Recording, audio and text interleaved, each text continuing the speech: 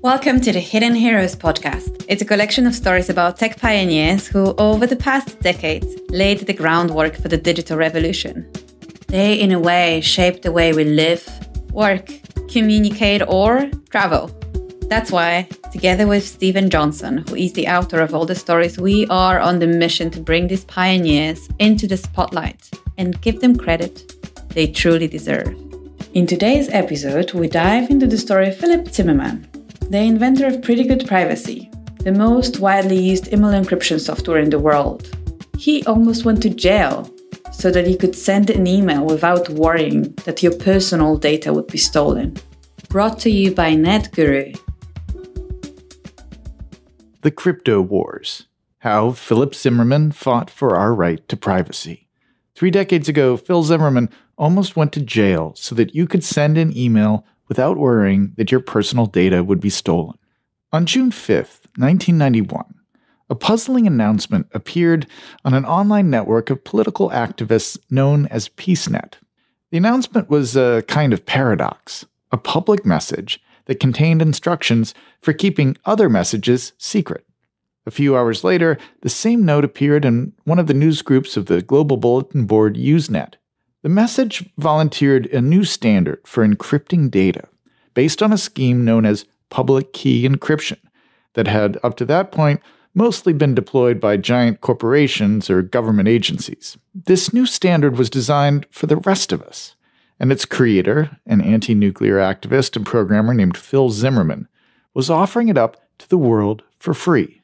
Zimmermann had given it a memorable, if somewhat unassuming name, a play on a grocery store called Ralph's Pretty Good Groceries, featured in one of his favorite public radio shows, A Prairie Home Companion. He called it Pretty Good Privacy, or PGP for short. But then matters took a surprising turn. Zimmermann's actions would spark one of the most contentious political fights of early internet culture, leading to groundbreaking legal decisions that still shape the way we communicate more than 30 years later. Zimmermann would soon find himself the subject of a federal investigation, facing potential jail time. And the most unlikely twist of all was this. The FBI was accusing this longtime peace activist of being an illicit arms dealer.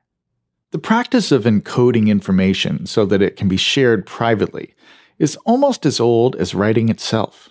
Around 4,000 years ago, Egyptian monks developed a system of non-standard hieroglyphics to conceal their messages from prying eyes. At the height of the Roman Empire, Julius Caesar deployed what is now called a substitution cipher to send commands to military officers on the front line, swapping letters in each message according to an agreed-upon pattern. Codes and code-breaking played a central role in the invention of modern computers, most famously in the cracking of the German Enigma code, overseen by Alan Turing during World War II. Until the rise of the Internet era, complex encryption schemes were mostly the province of spy agencies, military institutions, and corporations that had trade secrets they needed to protect, not to mention the occasional crime syndicate or terrorist organization. Most ordinary people had no need for intricate ciphers in their lives, because privacy was already an abundant resource. As Zimmermann explained in one of his initial notes introducing PGP, quote, "When the United States Constitution was framed, the Founding Fathers saw no need to explicitly spell out the right to a private conversation. That would have been silly. 200 years ago, all conversations were private. If someone else was within earshot, you could just go out behind the barn and have your conversation there. The right to a private conversation was a natural right, not just in a philosophical sense, but in a law of physics sense, given the technology of the time." All that began to change in the 1980s, with the rise of the first mainstream computer networks, first connecting offices and academic institutions and government agencies. While Zimmermann had graduated from college around that time with a degree in computer science, he found himself exploring these new online spaces thanks to his political engagements. He had settled in Boulder, Colorado, working a day job as a software engineer, but moonlighting as a policy analyst for an organization known as the Nuclear Weapons Freeze Campaign. The world was a different place back then, he recalled many years later. Reagan was in the White House, Brezhnev was in the Kremlin, FEMA was telling cities to prepare evacuation plans, and millions of people feared the world was drifting inexorably towards nuclear war. Before long, he became an active participant in the anti-nukes protest movement that reached its heyday in the mid-'80s. He was arrested at a famous Nevada protest during that period, alongside the astronomer Carl Sagan and the actors Martin Sheen, Chris Christopherson, and Robert Blake. Through his political work, which was by definition global in scope, he came to recognize that activists were going to need a new kind of support. I wanted to do something with privacy tools back in the 80s, and I felt like peace activists needed protection from the White House and other government agencies. But his day job commitments and his anti-nuke activism kept him from pursuing the idea. I just didn't have the time, he says now. During the 1980s, tools like email or the wider internet were not yet on the radar screen of the average person, even in high-tech societies like the United States. But to the individuals who had dabbled in the technology, it was increasingly clear that society was on the verge of a momentous transition from the world of top-down mass media to online networks. And those networks were going to change the balance of power where privacy was concerned in fundamental ways. If most of our communications and much of our commerce were going to travel over digital channels, that would open up whole new possibilities for governments to eavesdrop on our conversations, or cyber criminals to steal personal information like social security numbers or bank routing information. Until recently, Zimmermann explained back in the early 90s, if the government wanted to violate the privacy of ordinary citizens, they had to expend a certain amount of expense and labor to intercept and steam open and read paper mail. This kind of labor-intensive monitoring was not practical on a large scale. This is like catching one fish at a time with a hook and line. Today, email can be routinely and automatically scanned for interesting keywords on a vast scale without detection. This is like drift net fishing. The days of securing your privacy by heading out behind the barn to have a chat were over, Zimmermann realized. Ordinary people were going to need access to encryption. And the timing was fortuitous. The processing power of ordinary PCs had improved enough to make powerful encryption available to people who didn't have access to mainframes.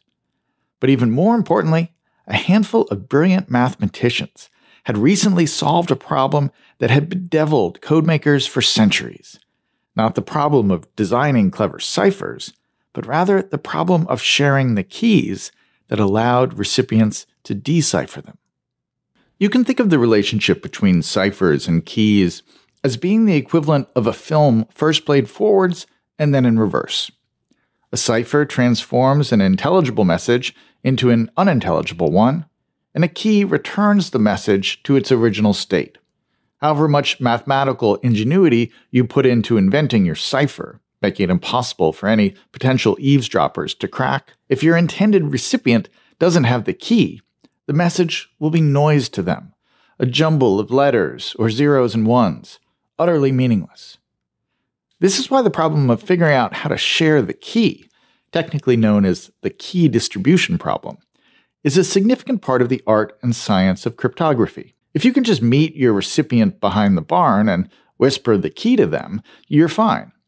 But these kinds of in-person approaches don't work if you're dealing with ciphers, like all modern digital encryption formats, that involve complex mathematical functions that can't be conveyed in a private conversation. It also doesn't work well if you want to change the cipher at regular intervals to confound would-be codebreakers. During World War II, the Germans struggled mightily, distributing the daily changes to the Enigma key to all of its communication operators, including the ones submerged on U-boats, all of which meant that for most of the history of cryptography, your code was only as secure as your key distribution plan was. All of that changed in the 1970s with the invention of public key cryptography. The core breakthrough behind the public key approach lay in the idea of splitting the key into two parts, a public key and a private key. A public key allows the sender to encrypt the message in such a way that it can only be deciphered by the recipient's private key. That means that public keys can be openly available for anyone to see and use without worrying about compromising the privacy of the communication. The best way to imagine how public key cryptography works, without getting into the complex mathematics of it, which involves one-way functions and factoring large prime numbers, is to use a metaphor from Simon Singh's first-rate history of encryption, the code book. Imagine you want to send a package to your friend Emily and guarantee that only she can open it. In this system, Emily has a special padlock designed with a private key that only she has access to. She distributes copies of the padlock to post offices all over the world. When you want to ship your secret box to your friend, you simply go to the post office and request an Emily padlock and use it to secure the box. Once you click the padlock shut, anyone who intercepts a passage will be unable to open it. Even you, the sender, can't get access to the contents. But when the package arrives on Emily's doorstep, she can open it instantly with her private key. By the time Phil Zimmermann started tinkering with encryption software in the early 90s, a number of public key standards had been developed by security firms, including a patented system called RSA, developed by the MIT scientist who'd initially helped invent the public key approach back in the 70s. If you were a large corporation or a government agency who could afford to license these privacy tools, robust encryption was readily available to you.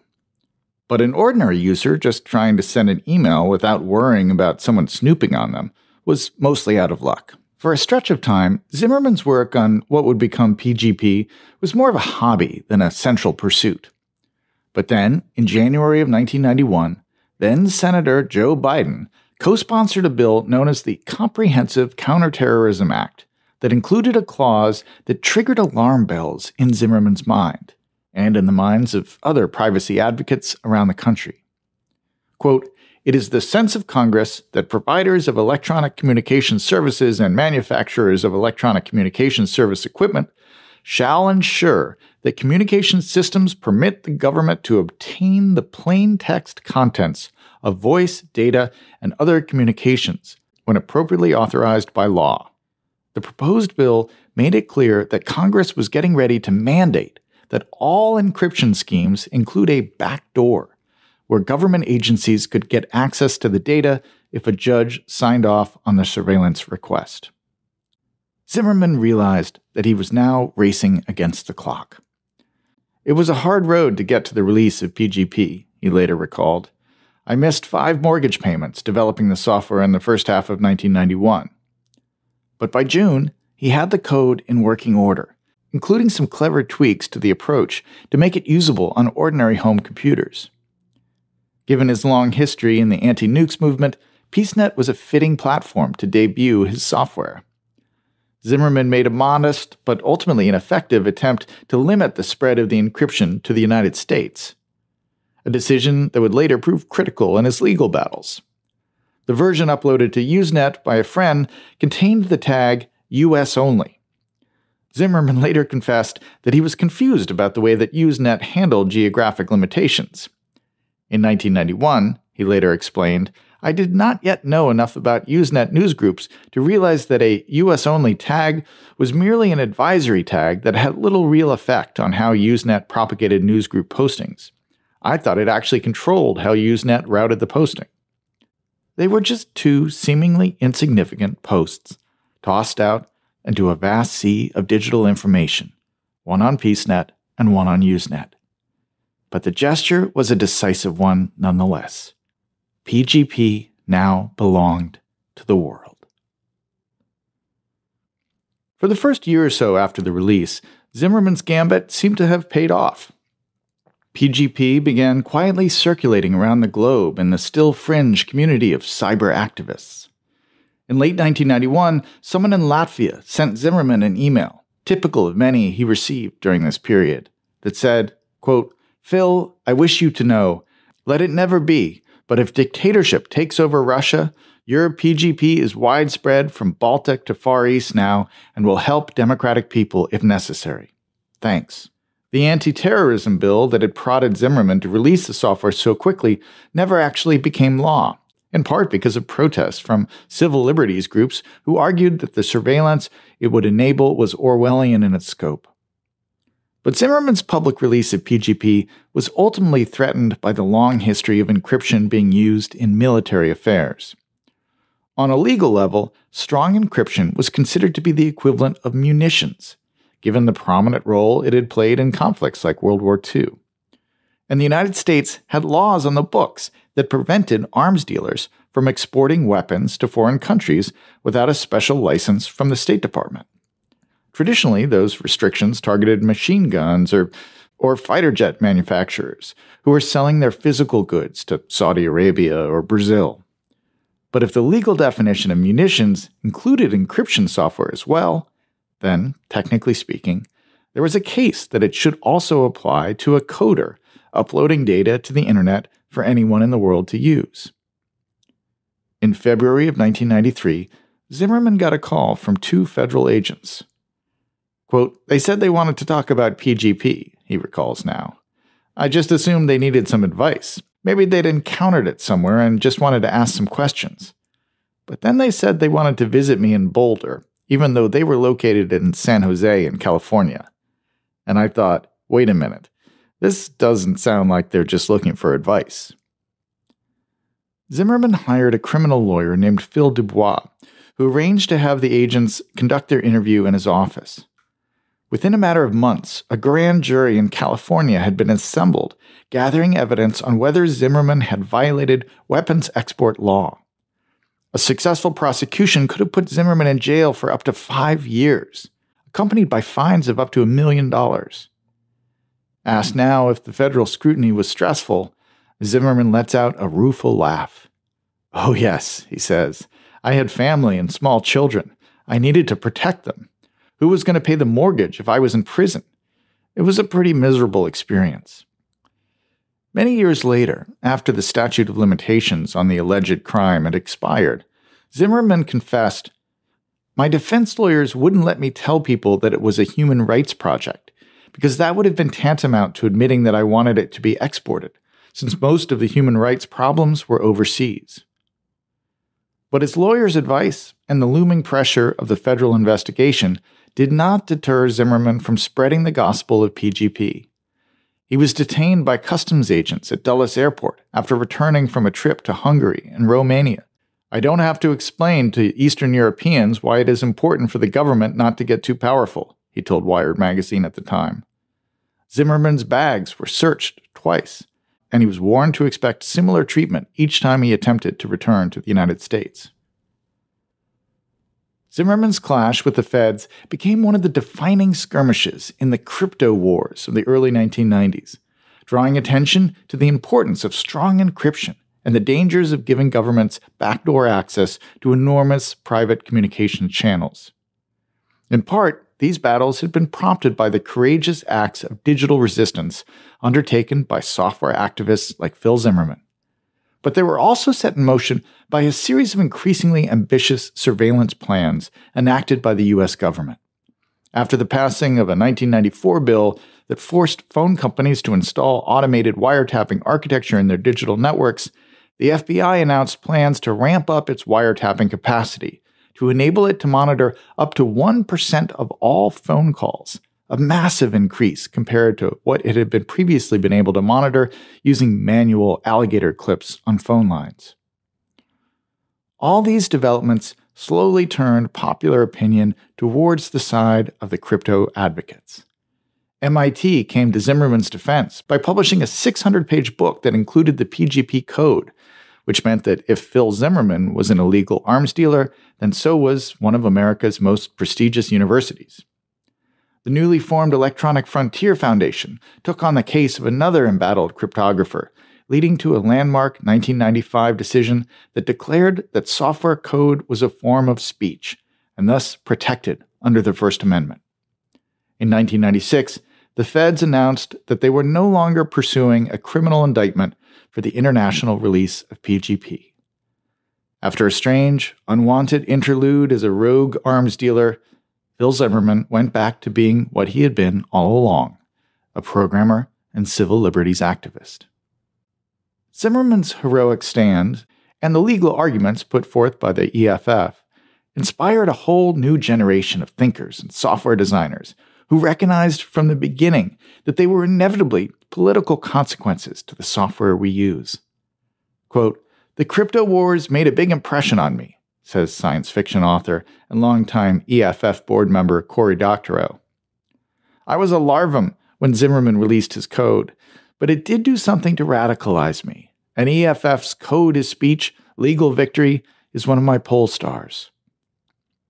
PGP was later codified into a new standard known as OpenPGP, overseen by a working task force like many of the other open shared protocols that provide the foundation for all of our online communications today.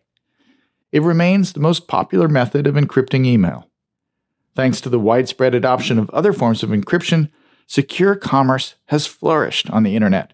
And despite the FBI's worries about sinister networks deploying Zimmermann's tools to evade law enforcement, global terrorism has declined.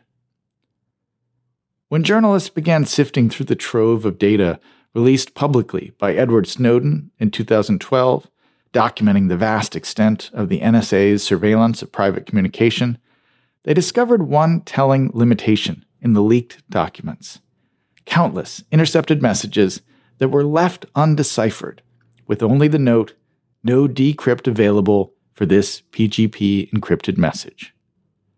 More than 2 decades after Phil Zimmermann uploaded his initial message to PeaceNet, the most powerful spy agency in the world still couldn't crack his code. Thank you so much for listening. If you enjoyed this episode, subscribe to our podcast so you won't miss the next Hidden Hero story. And to learn more about the Hidden Heroes publishing initiative by Netguru, visit hiddenheroes.netguru.com. Until the next time.